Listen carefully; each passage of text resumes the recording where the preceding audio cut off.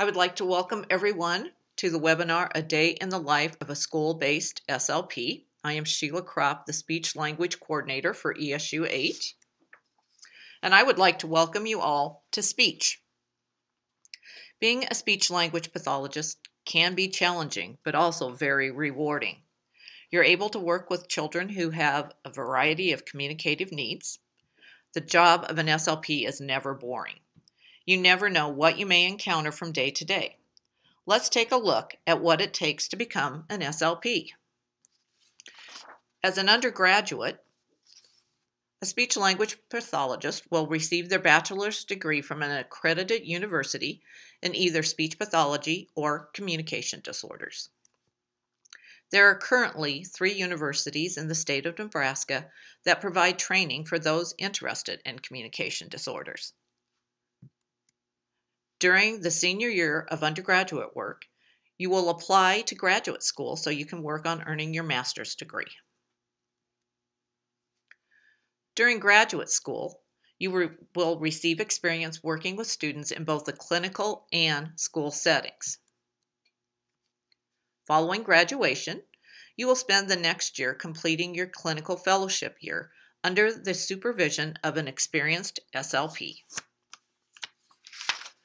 With the successful completion of your clinical fellowship year, your next step is to pass the praxis exam. That in turn will let you earn your certificate of clinical competence. That brings us to starting out on the job. Being a school-based SLP means you can work in a variety of settings, in the home, preschool, public schools, or parochial schools.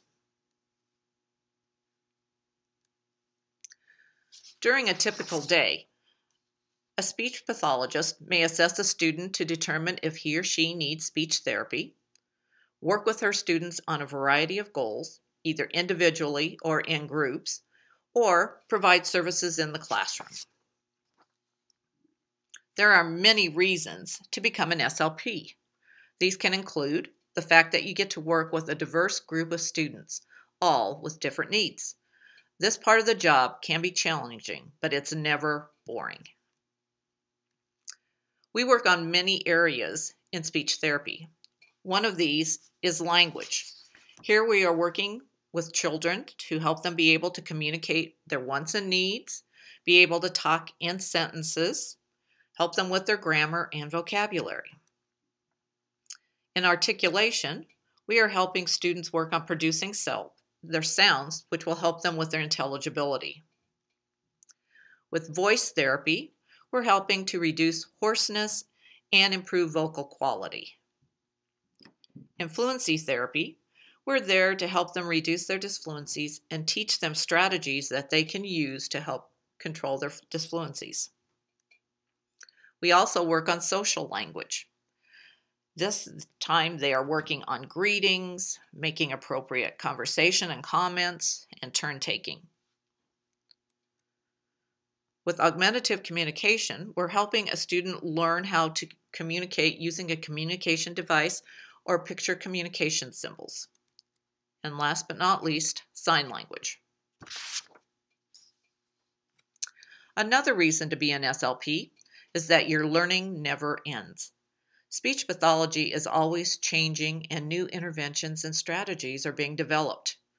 We try to keep current by reading journals, books, attending conferences, webinars, workshops, and in-services. Another good reason to be an SLP is you get to use your creativity. No 2 students are exactly the same, so you use your creativity to keep the therapy interesting and motivating for your students. We're responsible for putting together our own lessons that will meet the needs and interests of our students. You also get the best feeling when a child says his first word or produces a correct sound. Each accomplishment is special and should be celebrated.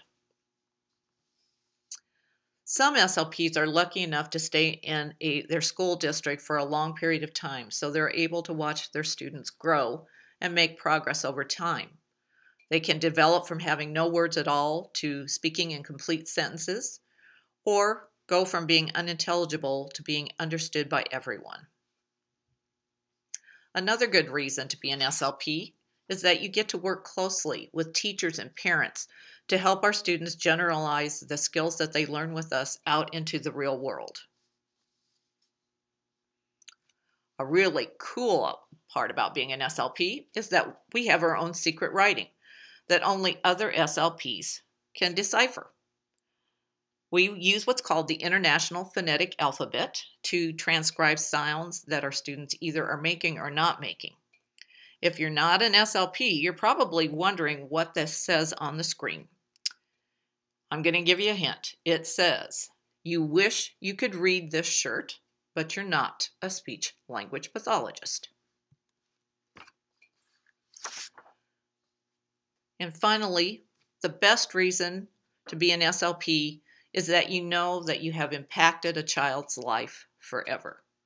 Whether you help that student learn how to make the R sound for the first time, use a communication device so he's able to communicate with his classmates and his family, be able to follow directions at home and in the classroom, write a complete sentence that will impact them in every class that they're in, help them understand social cues and language, or speak with fewer disfluencies. You are helping a child communicate, and those skills will help them throughout their whole lives. Always remember, communication is key.